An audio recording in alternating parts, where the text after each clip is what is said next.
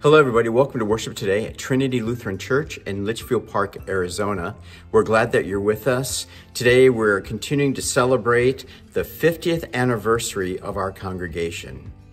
It's such a joy to be part of a church, a congregation that has been in existence for 5 decades and that they are continuing to proclaim God's word. And we pray that we will continue to proclaim the word of God for decades more to come.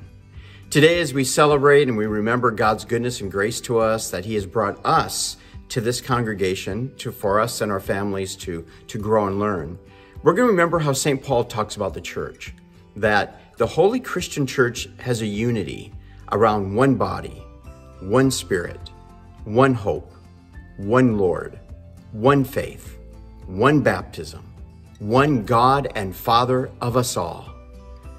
We're going to think through that idea. We're going to see what those things mean and how we as individuals fit into the picture. You are part of the church. You are part of the body of Christ, and that is significant. We're glad you're with us today as we celebrate God's goodness and grace to us as a congregation, as we gather around his word and his son Jesus to worship and celebrate. We'll see you in worship in just a minute.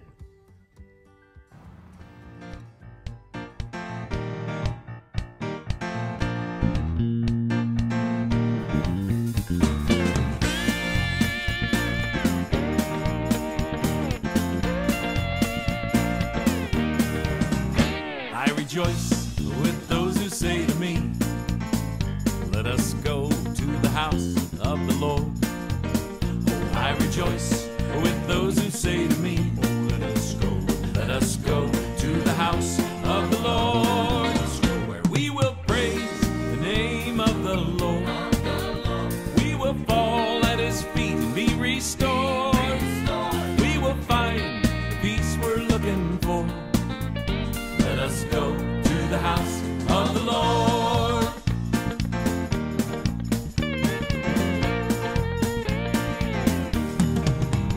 I rejoice with those who say to me, let us go to the house of the Lord. Oh, I rejoice with those who say to me, let us go to the house of the Lord. To see there is joy that sets our spirits free. There is love that brings us unity. Let us go to the house of the Lord.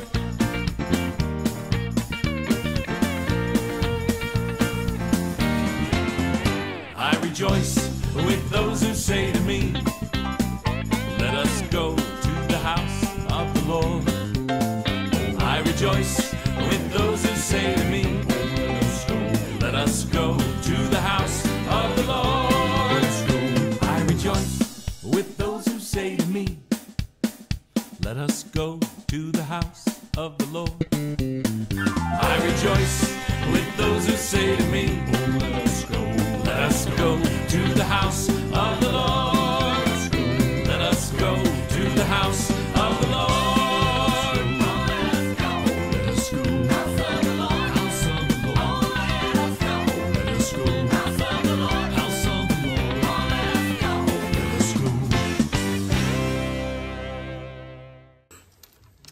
Hello, everybody. Welcome to worship today. We begin in the name of the Father, and of the Son, and of the Holy Spirit. Amen. Beloved in the Lord, let us draw near with a true heart and confess our sins unto God our Father, beseeching him in the name of our Lord Jesus Christ to grant us forgiveness. Our help is in the name of the Lord, who made heaven and earth. I said, I will confess my transgressions unto the Lord, and you forgave the iniquity of my sins.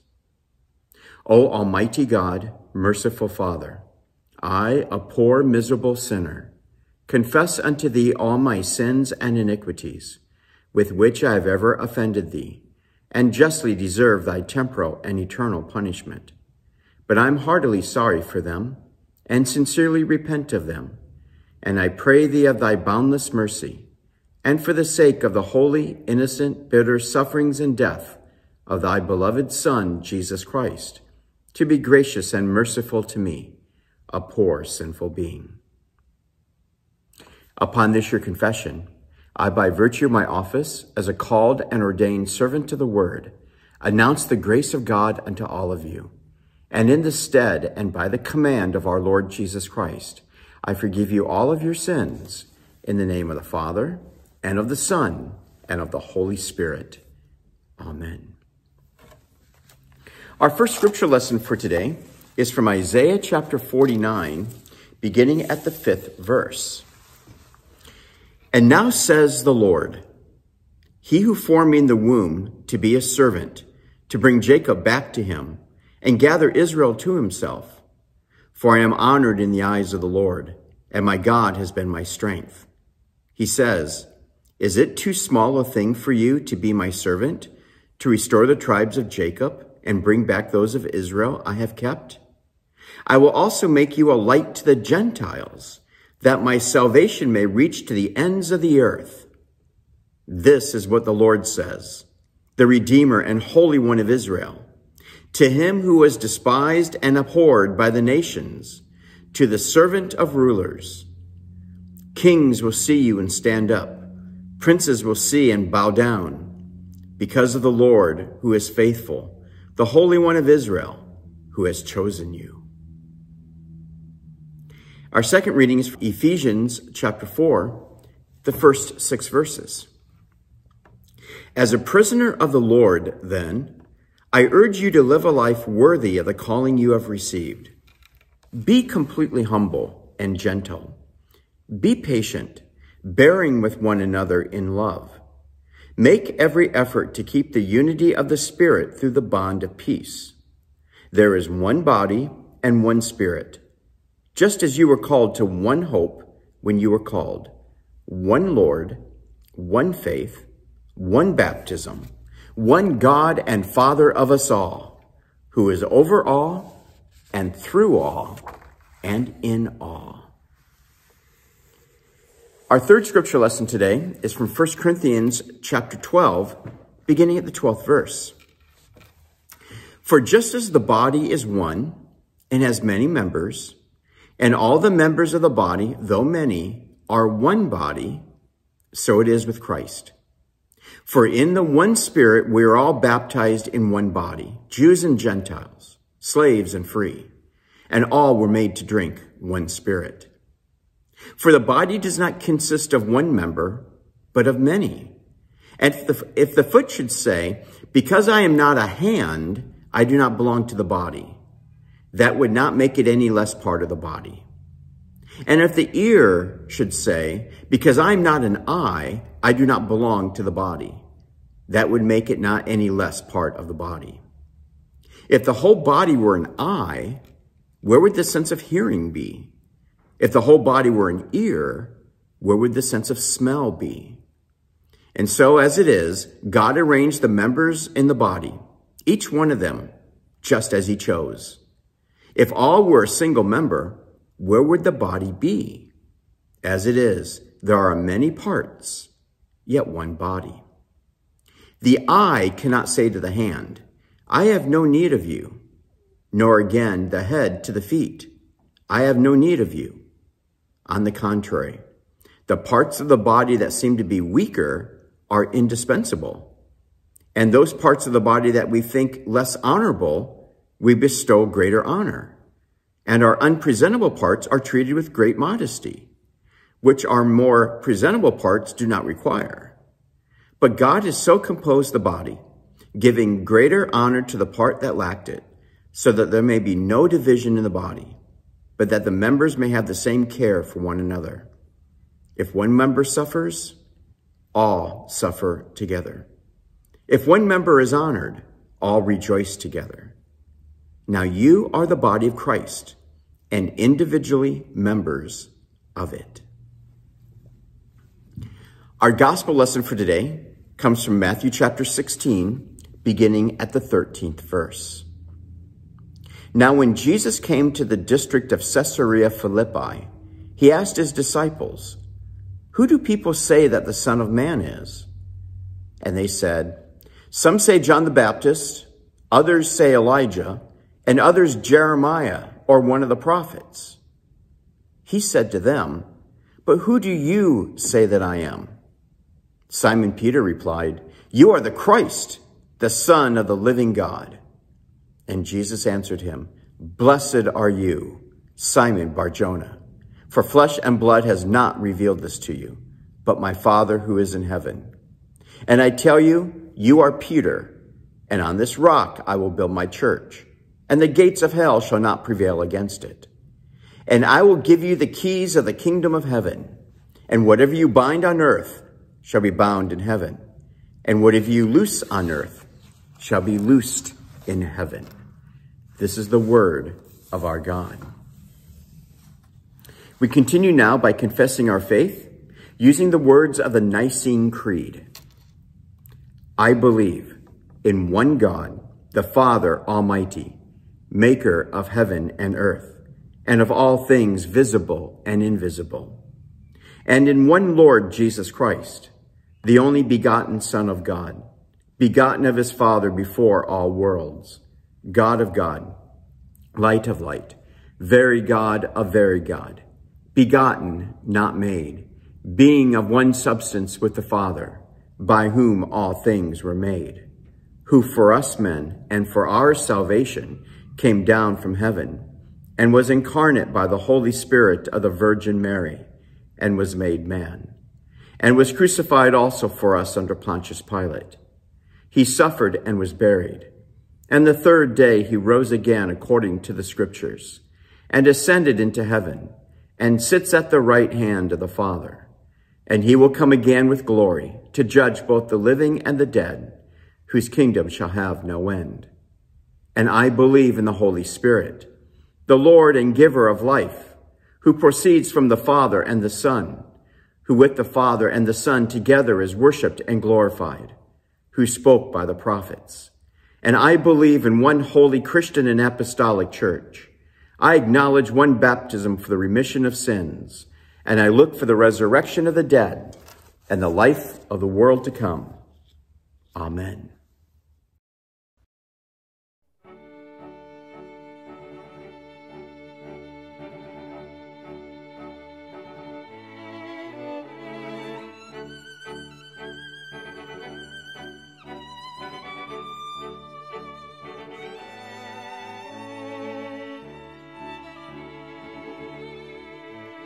The church's one foundation is Jesus Christ her Lord.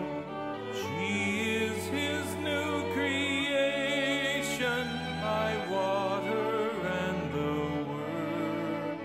From heaven he came and sought her to be his holy bride, and with his blood he bought her, and for her life he died.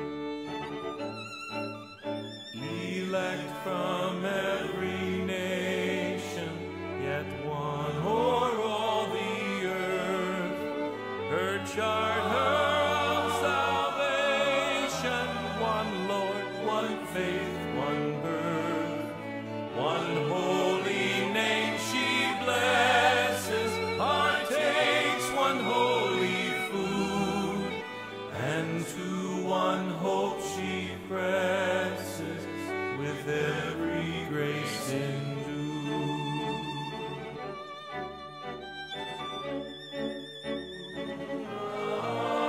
Through toil and tribulation and tumult of her war, she waits the consummation of peace forevermore, till with the vision glorious her longing eyes are blessed, and the great church victorious shall be the church at rest.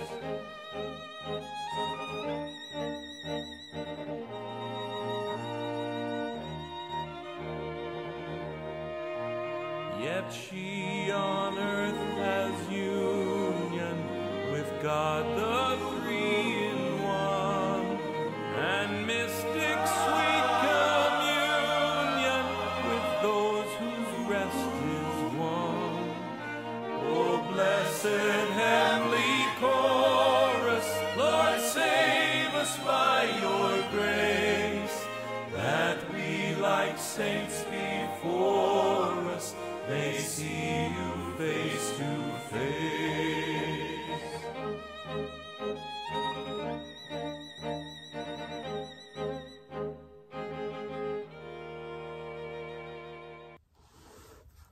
Well, this year we have that joy of celebrating 50 years as a congregation here at Trinity. And it all started as a mission congregation of St. Paul's Lutheran Church. 8.5 miles down Indian School Road to the east of us is where St. Paul's Lutheran Church is. It still is there today. 50 years ago, the road was not fully paved. And there were a group of people who attended St. Paul's, but they lived here in the Litchfield Park area, and they wanted to plant a church out here. So in 1968, they wrote to the Lutheran Church Missouri Synod asking for help, but they were told that it would be too costly to plant a church in Litchfield Park, and that the growth in the area did not warrant a new congregation. But the people persisted, and in 1974, Village Lutheran Church was established. That was the name of this congregation at the beginning. But soon, a few years later, it was officially changed to Trinity Lutheran Church, and we became members of the Lutheran Church Missouri Synod.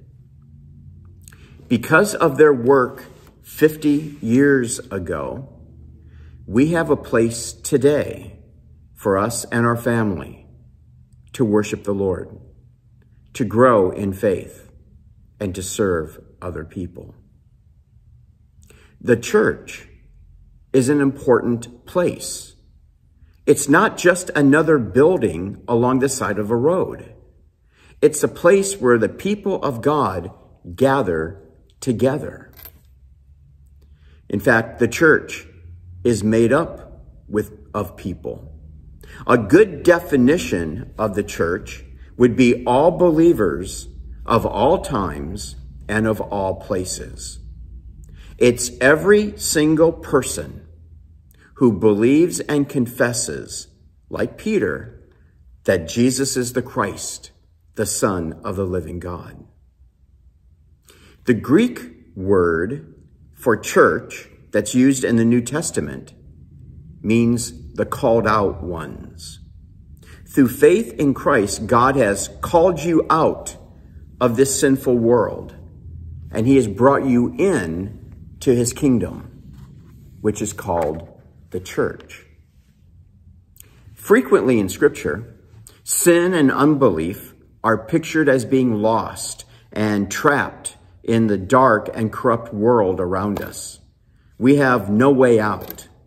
Before God created faith within you, we were lost. We were in a terrible relationship with God. Sin had created a hostility between us and God. So much so that your heart, your mind, your will was totally self-centered and self-absorbed. You neither loved God, nor did you love your neighbor.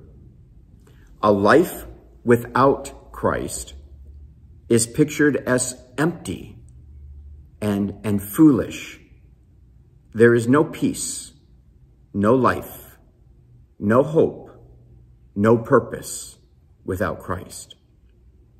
In sin, before faith, you were lost and trapped in the dark and corrupt world. And the only thing that laid in front of you was death and eternal condemnation. But by God's grace and mercy and his love for you, he intervened in your life. Here's how St. Paul describes it in the book of Colossians. He rescued us from the dominion of darkness and brought us into the kingdom of his Son, whom he loves, in whom we have redemption, that is, the forgiveness of our sins. That kingdom of the Son, whom he loves, we usually call that the Holy Christian Church. Through faith in Christ, God intervened in your life and he rescued you from certain death and eternal condemnation. You now belong to the Lord. God has called you through his word to be his very own. For most of us, that happened in our baptism, when God, the Holy Spirit, works through the water and the word to create faith and bring us into the kingdom. If you came to faith later in life, your calling came as the Spirit worked through the word of God first, and then you were baptized later. But either way, God has intervened in your life because he loves you. God has rescued you from this sinful and dark world, and he has brought you into his kingdom, the kingdom of his Son, whom he loves. He has brought you into the Holy Christian Church. Through faith in Christ, you have been brought into an assembly of other believers in Christ. In the Holy Christian Church, we gather around the holy things that create our faith and strengthen our faith. Those holy things are God's word and his sacraments, Holy Scripture, Holy Baptism, and Holy Communion. Those are the ways that God works in our lives to keep our faith strong and healthy and growing.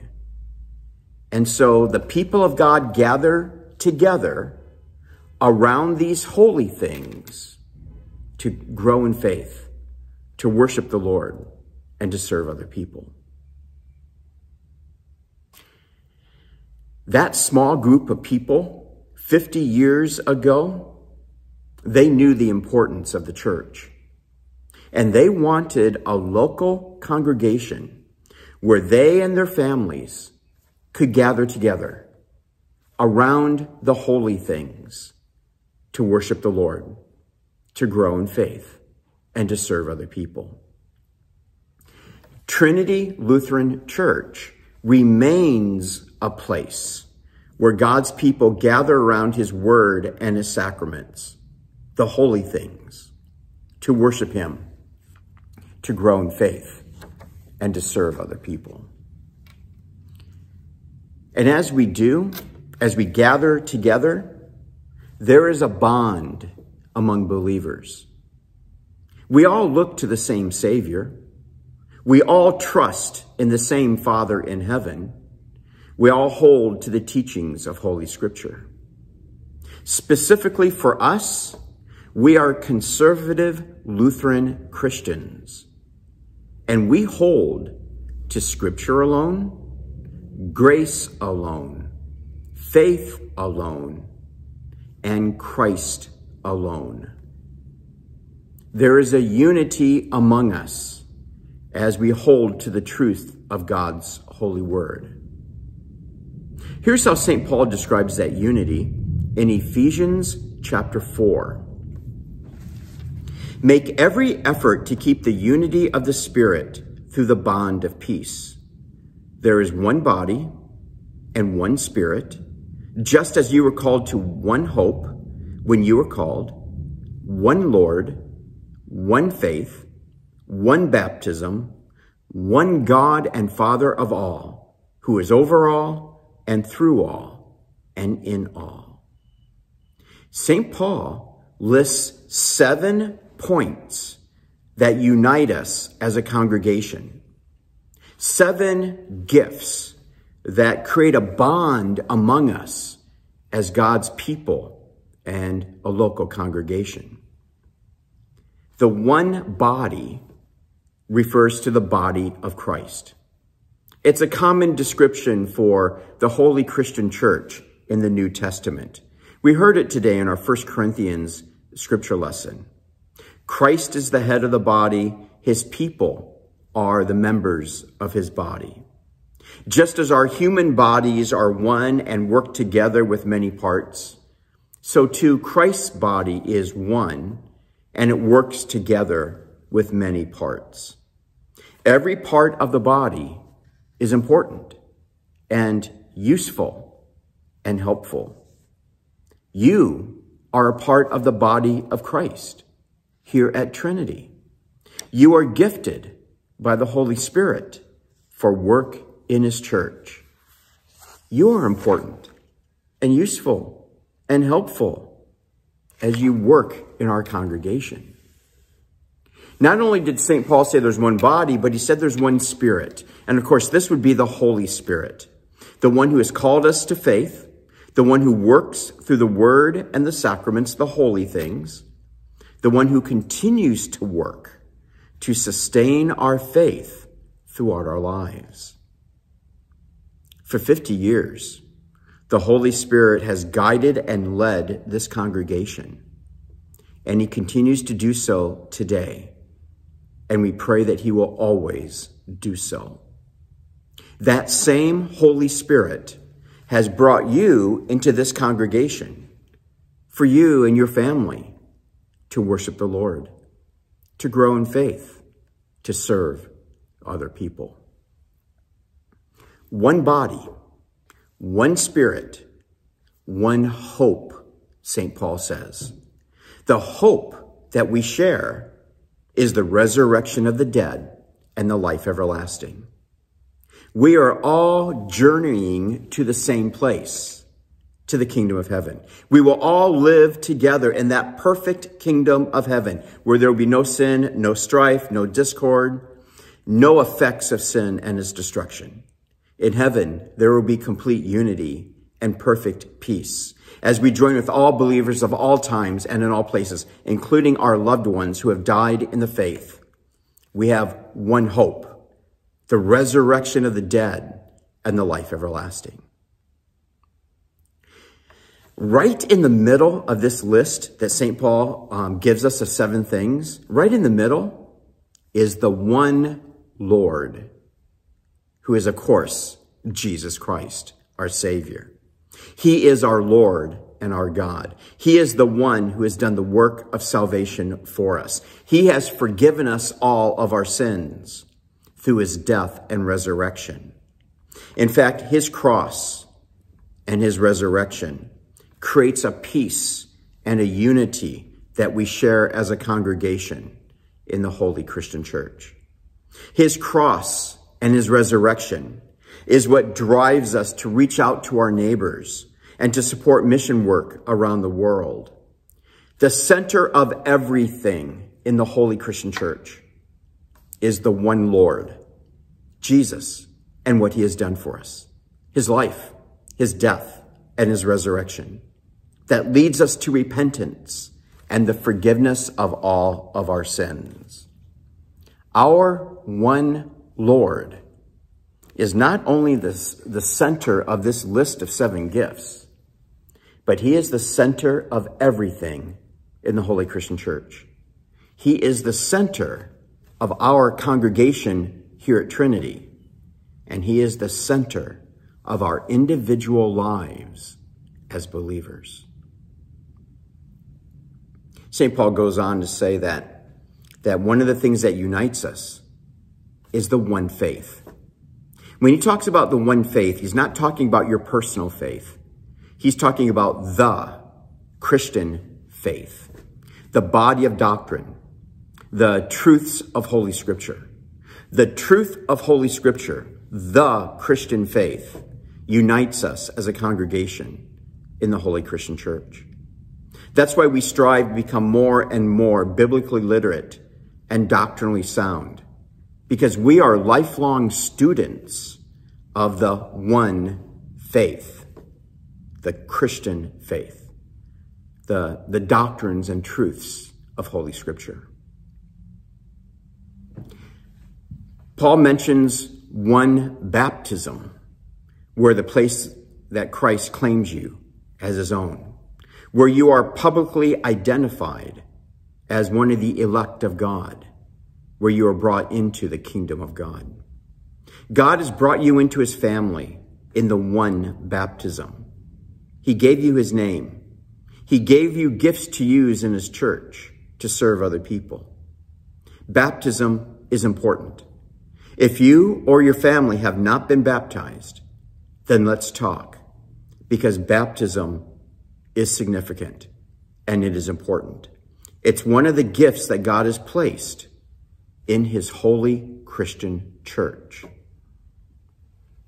Finally, St. Paul reminds us that we all share one God and Father of us all.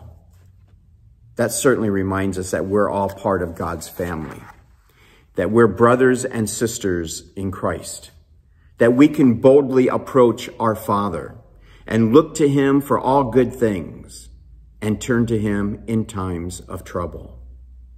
One of the things that unites us is God, our Father, the one God and Father of all, who is in all and through all.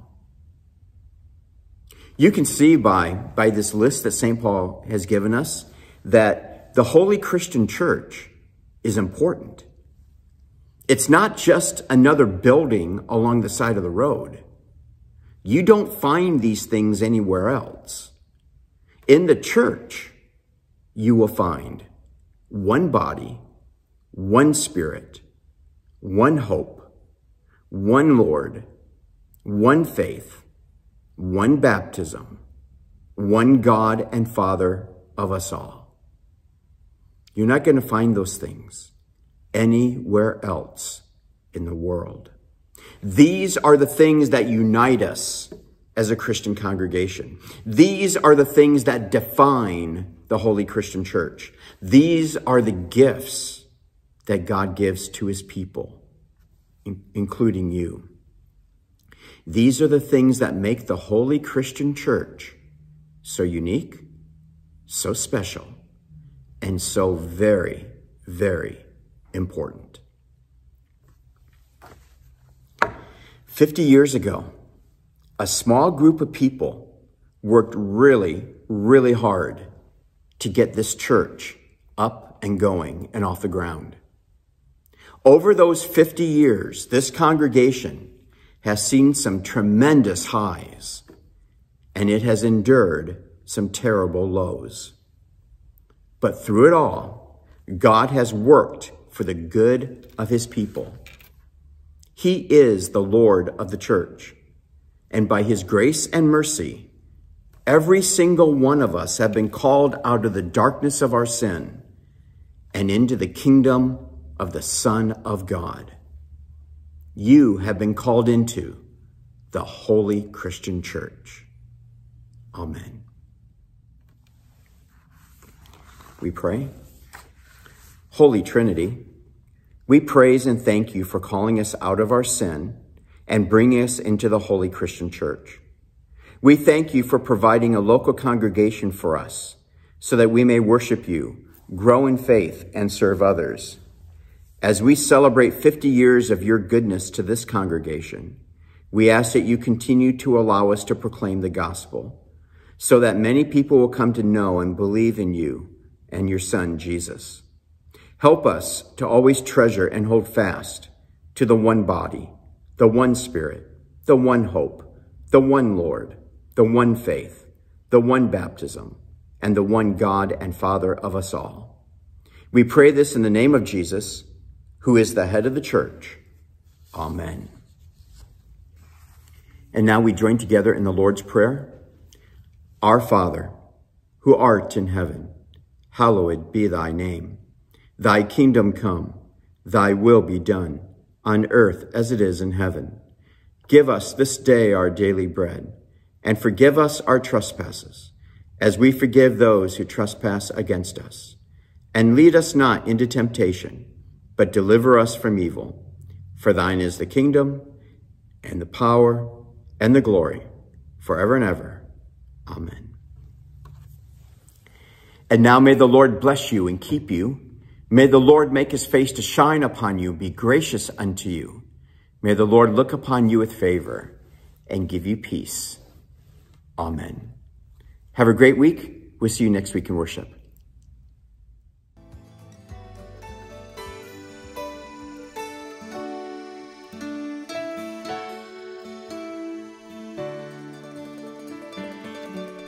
Joy surrounds this holy place, for our sins are washed away by the blood of God's own Son, Jesus Christ, the chosen one. If Christ has set us free, then we are free indeed to worship him with joy in this holy place.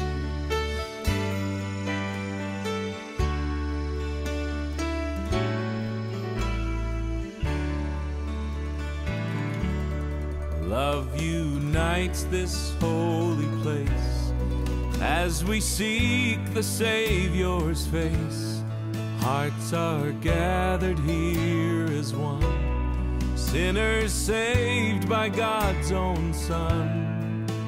The Lord is present here.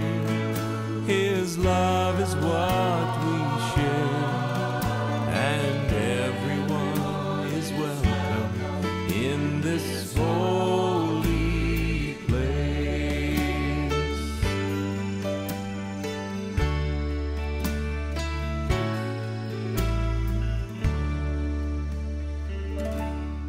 As we leave this holy place, filled with God's abundant grace, may the gentle spirit of Jesus' sacrificial love be manifest anew in all we say and do, until we meet again in this holy place. His love be manifest anew